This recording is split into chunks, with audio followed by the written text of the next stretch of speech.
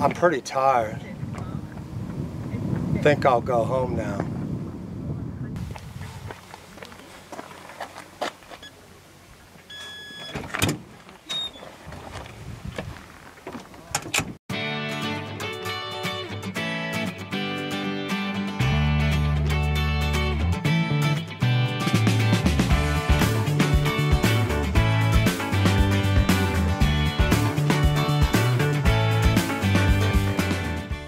I can't believe this landscape. I keep driving and I keep being amazed.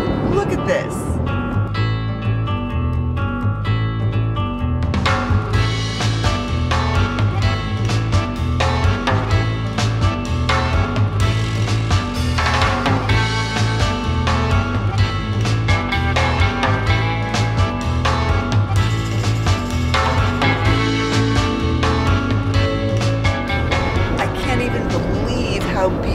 It is driving through this area. When we got here it was dark last night, so we had no idea the amazing rock formations and buttes, and I don't even know what you would call all these things, but they're pretty amazing. It's just a completely different landscape than what we left up in the mountains.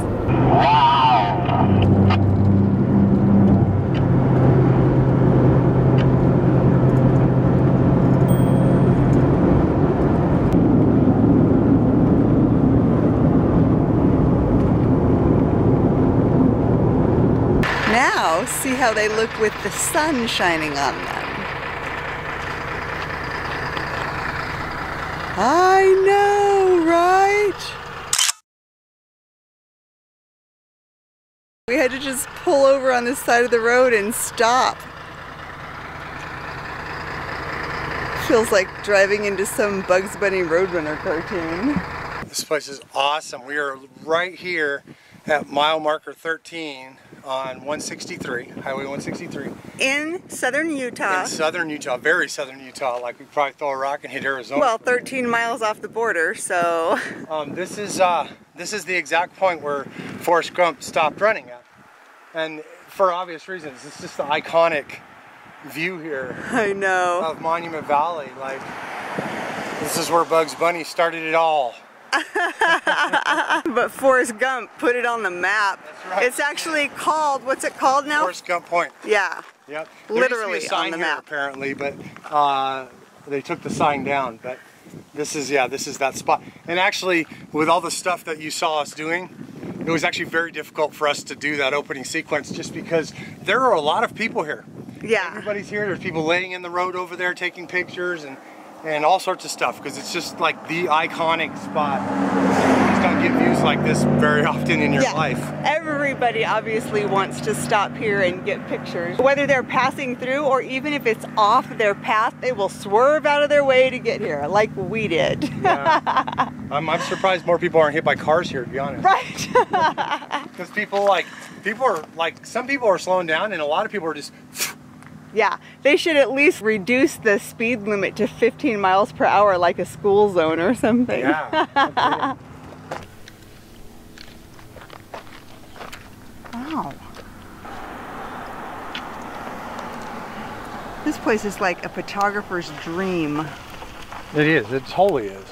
Like, it's just so incredibly picturesque.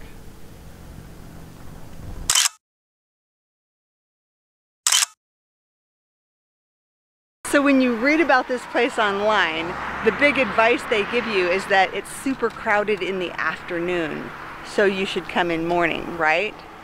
So we get here this morning and it's super crowded. There's several cars and just passenger vehicles. A big tour bus just pulled in right in front of us. Huge Prevost tour bus right in front of us. Yeah, with tons of people piling out.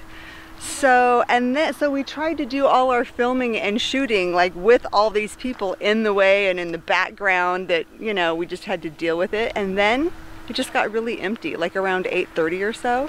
Yeah. It just got empty. There's like a couple of cars here and there every once in a while, and that's it. So my best advice would be definitely to come in the morning because it's a lot cooler. It gets pretty hot out here during the day. But to just give yourself enough time to just hang around and maybe wait for the crowd to clear out a little bit so you can get that epic shot that you want. 100%. Just give yourself, if you're interested, if you're filming content especially, like just give yourself the time, because you're going to want to get that running up the road shot and stuff like that. There's cars coming. There's 10 other couples trying to get the middle of the road shot. Yeah. So like, and they're doing really cute, creative stuff, like cute, creative poses out there in the road that they're shooting. It was kind of fun to watch, actually. It was, yeah, they were cute.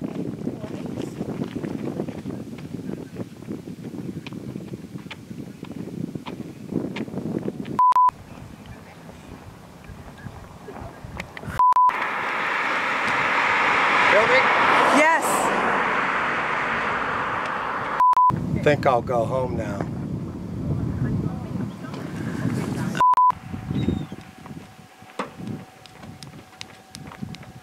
There's motorcycles coming behind you.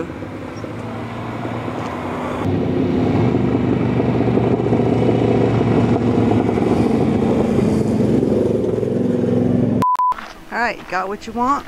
I did, yeah. I'm like thoroughly stoked.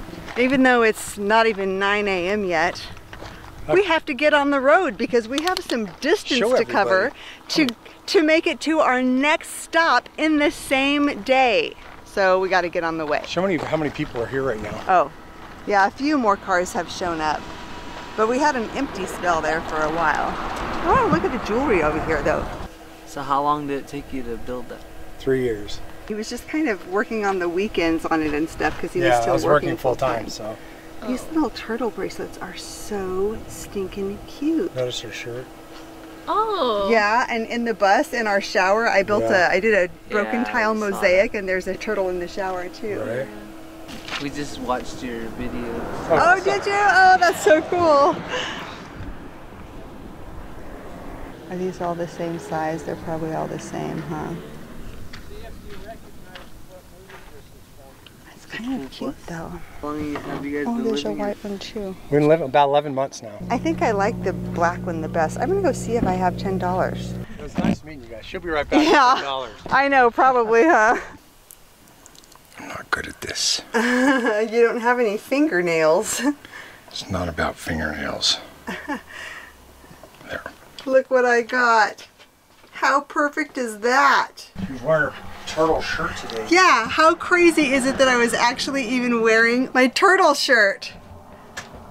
And I found the cute turtle bracelet. So awesome! Now I have 2 turtle bracelets. It's just a neat experience, like, to see people so inspired by something like this, where they see the work you've done and they feel like it's within their reach. I think that's right. Neat. It makes it realistic all of a sudden. Yeah. I like that. I think it's We've given 2 tours of our bus this morning while we're parked here at Forest Gump Point. That's kind of how it goes wherever we go. That's it. All right, let's hit the road, Jack. Okay, I guess that is it. We're on our way to our next destination. Welcome to the cute little town of Gettin, Utah. Below us will be the San Juan River. Wouldn't you agree one of the most fun things about these road trips is that you can just stop and take pictures and see things and do things. You can do whatever you want along the way. Yeah, you don't have to rush. Yeah. And I think we are, in a sense, we're rushing. Kind of. We got into a little bit of a time crunch when our car was broken down and it had to be fixed, and it threw us off by several days.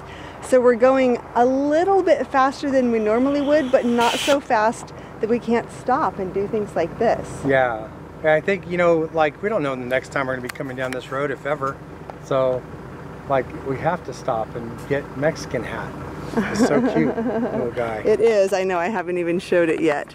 You know, I didn't even understand, even when I first saw it, I was like, why do they call it Mexican hat? It's just a big flat thing. And then I was like, oh, upside down. Here, let me film for a second. It's an upside down sombrero. Isn't that so cute?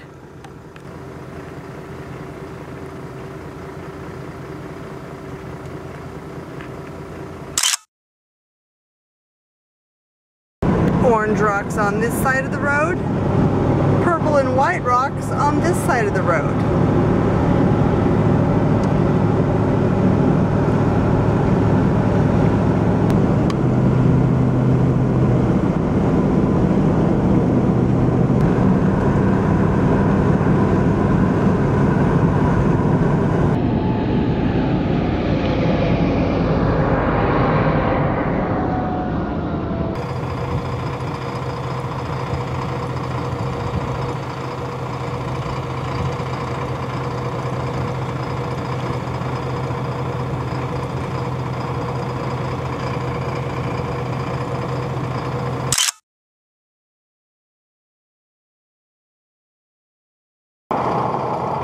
The Valley of the Gods. I feel like I fit in here.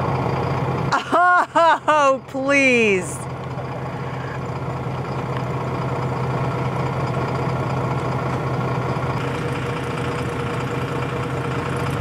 Ready to hit the road? Let's do this. Again.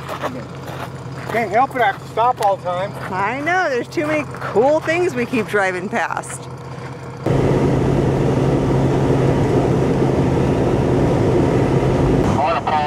And get some precise measurements here, but I am fairly certain we're very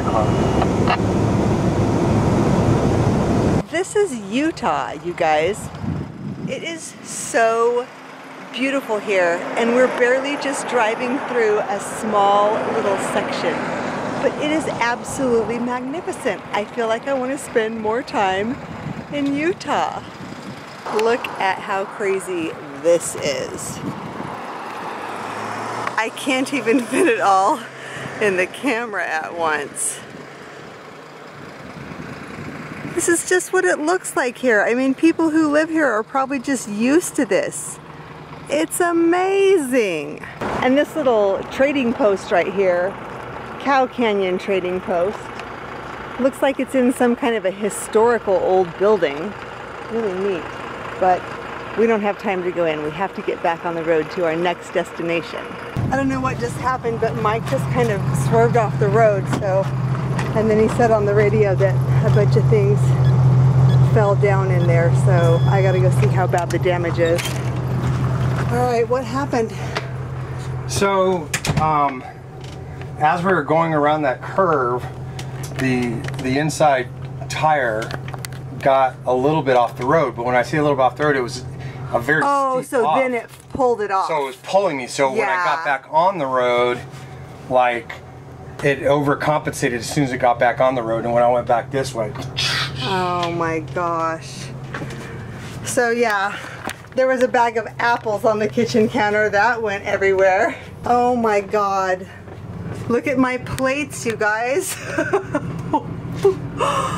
Oh my God. It's a good thing I was just gonna break those anyway. But still, that is a huge mess to clean up, and now they're not gonna go in a stack anymore. Oh my gosh. Okay, I'm gonna do the best I can back here, but I need some kind of a... Oh, could you give me that cardboard box from behind the wood burning stove? That would be perfect for all the broken pieces.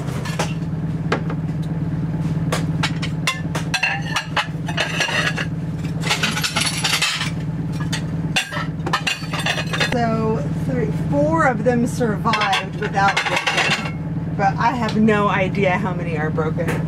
You know, I'm not super surprised because here, let me show you. These are the stacks of plates in the cupboard. There's 2 huge stacks. I think each stack is 30 plates. So the top of this stack just like completely slid off, hit the cupboard door, making it open and allowing all those plates to just crash on the floor out here. So, but that has never happened before, but we've never like hit a big bump like that before. So, yeah. Okay, is that everything then? Yeah.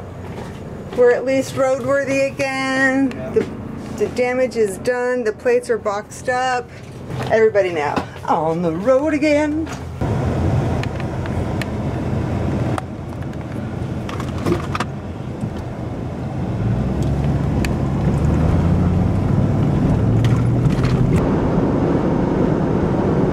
I forgot to say, for those of you who don't know, it doesn't matter that the plates got broken because all those plates in my cupboard are to finish the broken dish mosaic in our bathroom. So the shower is completely done, but the other wall isn't done yet, and the little divider in the shower. Anyway, those plates were gonna get broken anyway. It's totally no big deal.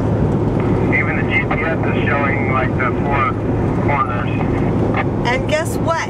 We're in Colorado now. We're just passing from one state to the next so quickly.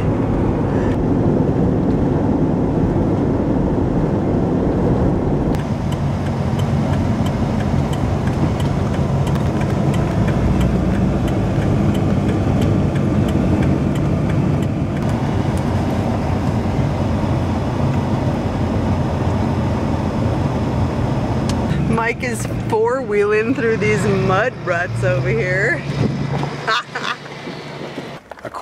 We have to wear masks here because we're on Navajo land. All the reses have been like adamant about that. Yeah. But the actual mark is not right where the mark they have it. But it's within the monument there. Oh, I know, it's right. You just walk right over to it. And I'm wondering if they have it actually marked or not. That'd be interesting to find out. I bet you somebody has marked it. Right. So here's what it looks like. Just walking up to the monument. Come over here. Wait, where are we? Where are we starting from? No, but where are we starting? Oh, I want to look at this. Hold on. We're in Arizona right now. Are we really? Yeah. Back on home turf? Mm-hmm. After all that? Yeah, see there's the Arizona flag. Oh, that's how I was trying to figure out how you could tell. So, okay. Yeah, so we just walk around. There's the Arizona flag right there. The beautiful Arizona flag. Watch her step, you might trip and fall into Utah.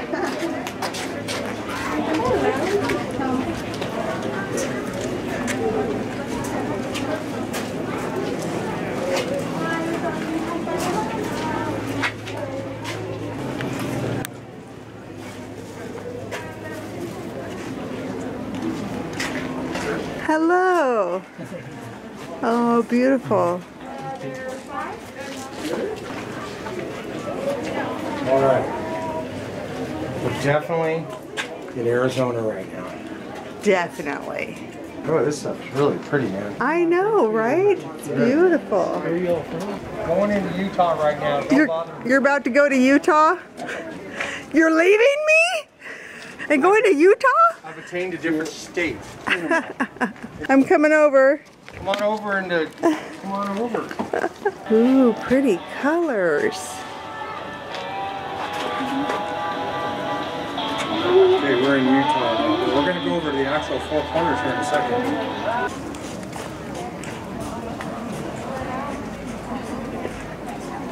Right here.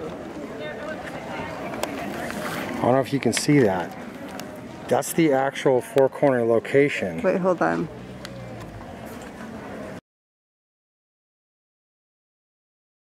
So right here is the actual geological or USGS corner mark is actually right here.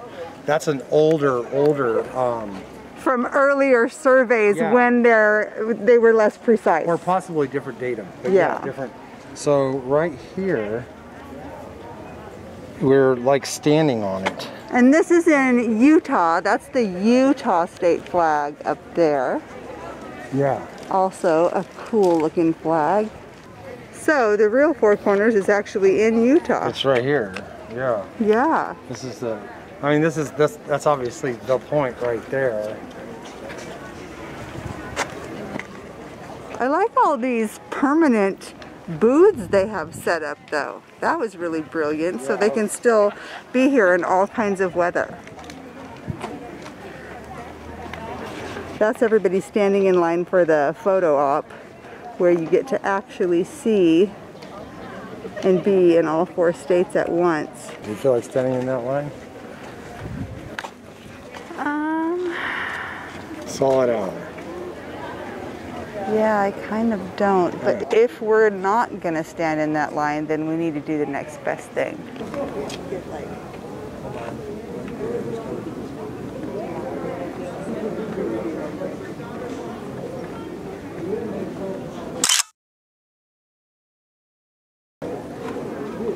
We've decided that we're not going to stand in the mile-long line to get a picture. Here, let me just show you.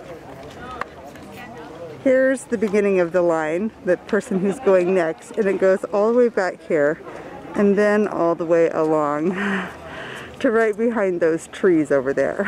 Oh my gosh. Look, I have to show you how pretty it is. I think it's beautiful where the states are carved into these, I don't know, like tile, I guess it probably is. I like that. Utah, Colorado. Once again, I've been enlisted to take pictures of people. I know, huh?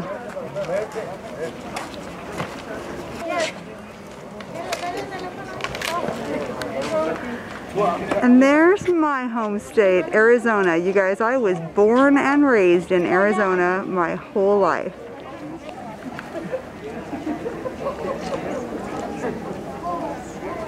There you go. Thank you.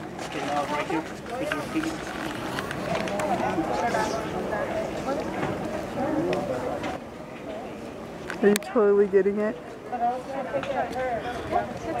Thank you. Oh, I wish I... Thank you. All right, we're on the Bussy McBusface 4-state tour right now.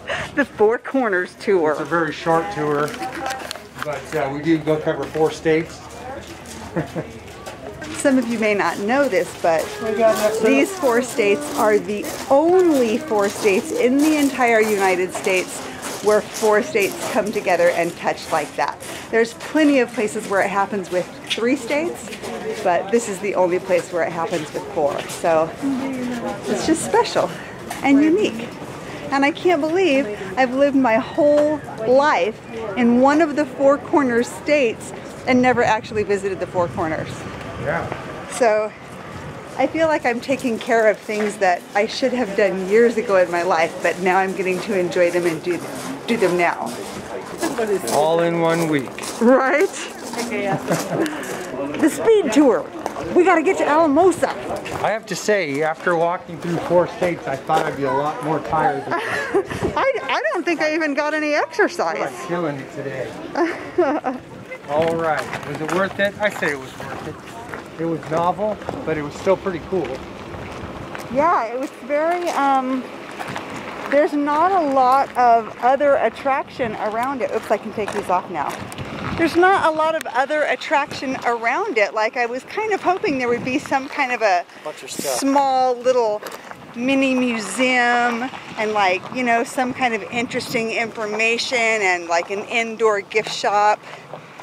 But it's just all those little jewelry stands all the way around all 4 states. So there wasn't that much to see.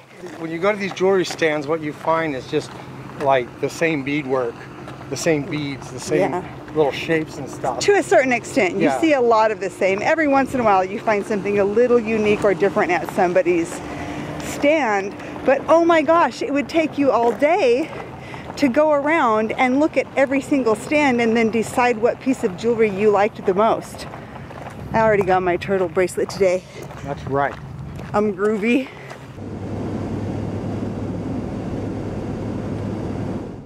It's been a lot of driving the last few days, guys. And a lot of fun. And a lot but of fun. Since we made it to 4 states in 1 day, we thought this would be the perfect time for the magnetic states of America. We made it to 4 states in about 12 minutes, actually. I mean, you know, we're special like that. So we're starting with the states we've been to. Arizona, obviously. Heck yeah. And, oops, I better go over here, huh? New Mexico, and Utah, and Colorado. Yes. And this is not to say that we're done with these 4 states, because we definitely have not finished with New Mexico. New Mexico is an awesome state, you guys. There's Carlsbad Caverns, White Sands, the Badlands of New Mexico. There's Meow Wolf in Santa Fe. There's the Balloon Festival in Albuquerque, the Hatch Green Chili Festival. Oh, yeah. And what you just mentioned, Roswell. Plus the Very Large Array for you UFO or UAP enthusiasts. Yeah, I want to see that bad, actually. I know, right? We're definitely going there. So, and same for Utah, although, like, I don't know all the names. I know there's Zion, and there's Moab, and there's like 1,000 other amazing places in Utah that I just don't even know the names of right off the top of my head. So we're not done with these states, but well, we got a check mark here. Yeah, right here. We got started, and I can't decide. I don't know if I'm going to put away the rest of the states until we get to them, or if I should put them up but like keep them separate up here. Right, just all random up I don't know. You guys, let us know what you think in the comments. Yeah, tell us what you guys think. That's a good idea. Thank you guys for watching. We love having you guys along. We really do. As always. And it's like, please leave a comment, especially about this. We need to know. If we hang them over here, just put it away. We need to know. But we love your comments. We read every one of them. I know, that's our favorite part. Yeah, it is. We just sit there and we read them together. So thank you guys for watching. If you guys want to help us out, head over to our Patreon and sign up to be a patron. That would really help us. If not, go over our Etsy page, get yourself a t-shirt or a sticker, and I put some of my art up there. Oh, and speaking of Etsy, I have a special message for, what is her name? I think it's Andrea Dixon. You sent us a message about my eyeglass chain, and we lost the message. We couldn't remember where the message was at. We were looking all over Instagram and Facebook and YouTube comments, and it was on Etsy all along. And so that's what I'm doing. I'm putting up some of my eyeglass chains on Etsy for those of you who like my little burst of color around the neck. And so she can see. Yeah. Oh, yeah. It drives me crazy being blind. I know that it instantly ages me by 20 years the instant I put this around my neck, but I don't care. It makes me insane when I'm blind. So make sure you like and subscribe if you haven't already, and we will see you guys next week. Thursday next time. From wherever we might be. From wherever it might be. Thanks, guys, and we'll see you next week. Thanks. Bye-bye. Bye, guys.